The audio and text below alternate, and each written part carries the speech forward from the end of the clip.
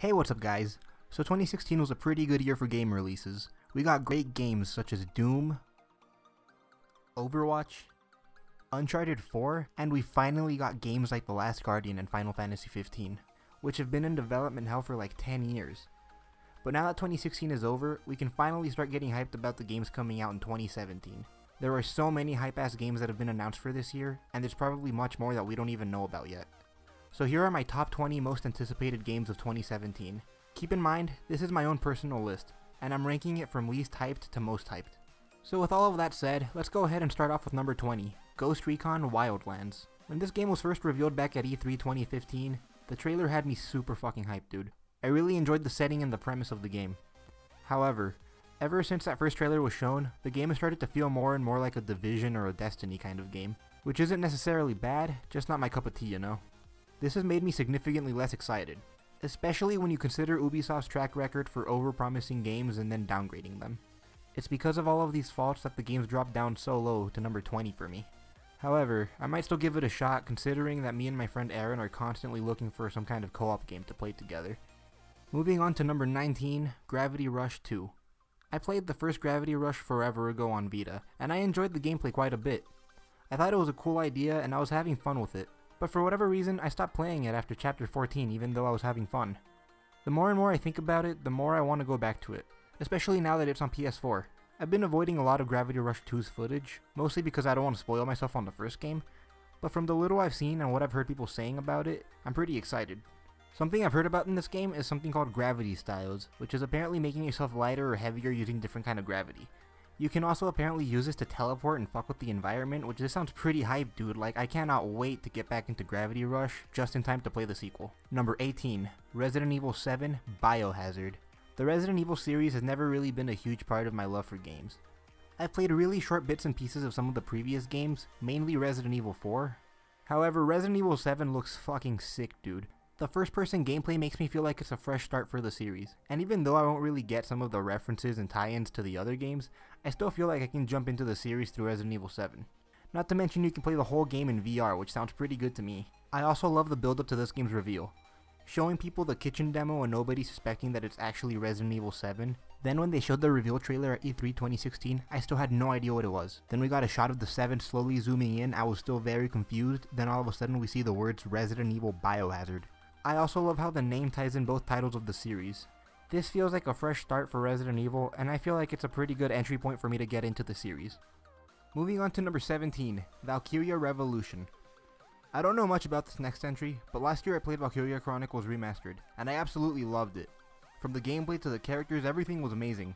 I know that this game isn't related to any of the previous Valkyria Chronicles, but I have faith that they can still deliver a good story with likable characters. I'm on board with this game because of how much fun I had with Valkyria Chronicles Remastered. Even though the gameplay of Valkyria Revolution looks a lot different to that of Valkyria Chronicles, I feel like if it's anywhere near as fun, I'll still like it a lot. I know there's currently a Japanese demo out for this game, but I haven't had any hands-on time with it. This game is also coming out for Vita, which is always an added bonus for me. Number 16, Guardians of the Galaxy The Telltale Series. Not much is currently known about the game. We don't even know which Guardians are going to be in the game. I constantly hear people talk about how they're burnt out on Telltale games, and I completely understand that. They work on like 20 games at a time and they never fix their goddamn engine. However, I skip a lot of them.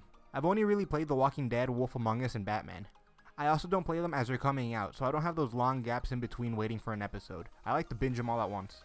So I feel like, because of the way I play these games, I'm still not tired of the Telltale formula yet. I love Guardians of the Galaxy, and I feel like Telltale could completely nail the humor of it. But seriously though, fix your fucking engine before this game comes out. Number 15, South Park The Fractured But Whole. I haven't watched South Park in many years, but I always really liked the humor and thought it was really funny. I missed out on Stick of Truth when it originally came out, but everything I've seen from it is hilarious. I'm especially excited for The Fractured But Whole because I love the idea behind making fun of the MCU and the DCEU. Everything I've seen from the character's origin story to the scene where they plan out the phases on the blackboard has had me laughing so hard. I feel like it's going to be a really good time, dude.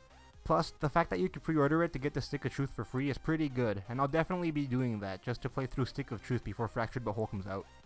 Also, I love the title of the game. It gives me a really stupid grin on my face every time I hear it. Number 14, Uncharted The Lost Legacy.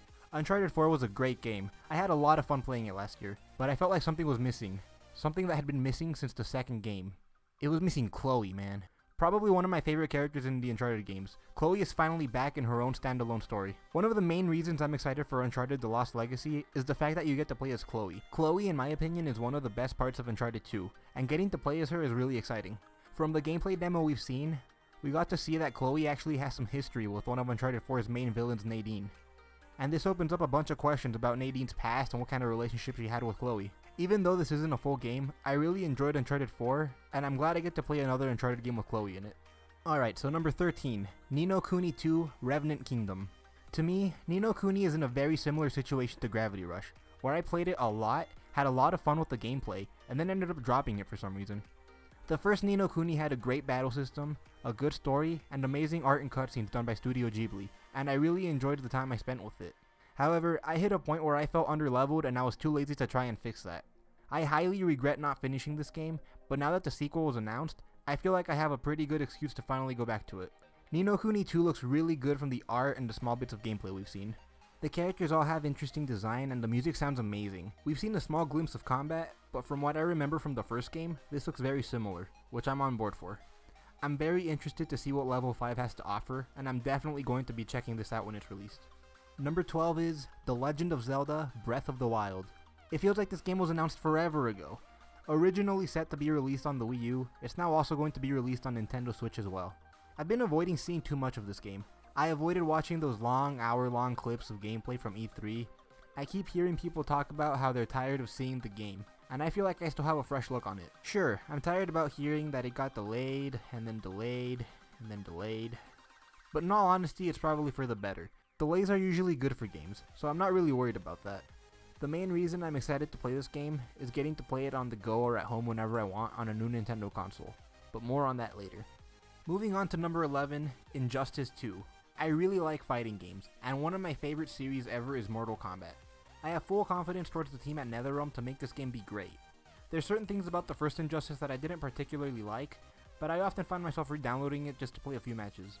One of my favorite things about new fighting games is seeing characters get revealed as we get closer to launch. Getting a trailer drop for one of the characters that you like is always the hypest thing ever, so I'm looking forward to getting more character announcements. After the success of Mortal Kombat X, I can't wait to see what NetherRealm are going to do next. But seriously, Ed Boon, give me Combat Pack 3 already. I really want to play as Scarlet. Halfway there at number 10, Horizon Zero Dawn. Ever since this game was announced, I've been insanely interested to learn more about the world and the lore around it. The art direction looks badass, the people look prehistoric, the game is post-apocalyptic, and there's robot dinosaurs everywhere. That sounds like a pretty badass mix if you ask me. I want to learn more about the story of what happened to civilization. How were the robot dinosaurs built? Who built them? Why are the humans so primitive and warrior-like? And I can't wait to spend countless hours exploring the world and answering these questions. This is a very different kind of game for the team over at Guerrilla to be working on, and I think that in itself is very exciting. Alright, so number 9 is Prey. I know absolutely nothing about the previous Prey game, but goddamn does this one look fucking cool. First of all, the reveal trailer set the perfect tone. It was mysterious and creepy and I loved it. The game is being made by Arcane, who recently released Dishonored 2. Now even though the Dishonored 2 team and the Prey team aren't the same, one of the co-directors of the first Dishonored game is currently directing Prey. I love the first Dishonored, so if some of the guys from that team went over to work on Prey, I have a lot of confidence for this game. You get to absorb some pretty badass powers from the aliens that you defeat. You also get this gun that makes some bootleg ass platforms for you to jump on. Overall, the game feels like Dead Space meets Bioshock, and that's pretty badass to me. Number 8, the Nintendo Switch. Although it isn't really technically a game, I still felt like I needed to include it. Nintendo hasn't really been looking too great in the console market for a while now, but after seeing the reveal of the Nintendo Switch, I feel like they still have what it takes to make a solid comeback. Seeing that a company as historic to video games as Nintendo has a chance to rise and succeed again is pretty hype, and I'm excited to see how the Switch works for them. I feel like the reveal trailer had really good messaging, it perfectly explained what the Switch was and wasn't confusing like the Wii U.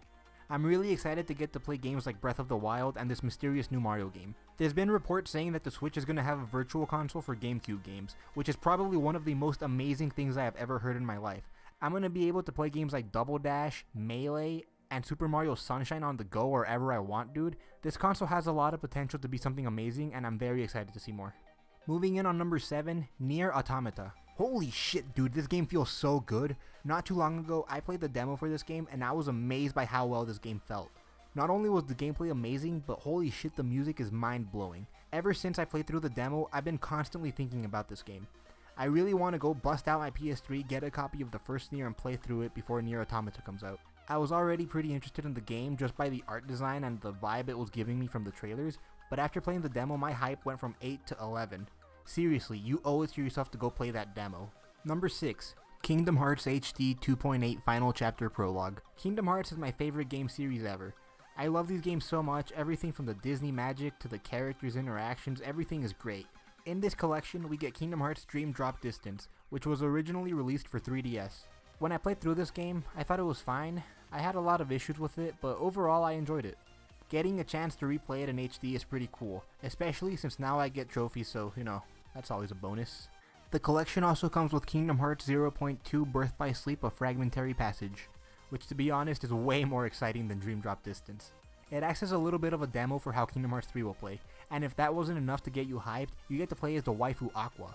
Finally, you get Kingdom Hearts Key back cover, which focuses on the story of the mobile game, which I don't really play, so that's pretty good for me. Moving into my top 5 games of 2017, we're gonna kick it off with Crash Bandicoot N. Sane Trilogy. The Crash Bandicoot games are some of the first games I ever played. Crash Bandicoot Warped was one of the first games that was actually mine. Not an older siblings, not a cousin's, it was mine. This series holds a lot of nostalgia for me, and when I heard that they were being remade from the ground up, I lost my shit. At PSX 2016, we got our first look at what the games are going to look like, and they look pretty damn good.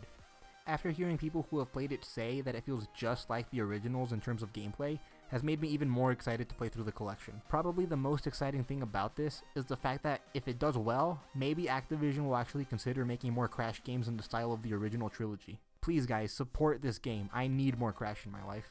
Number 4. Kingdom Hearts HD 1.5 plus 2.5 Remix.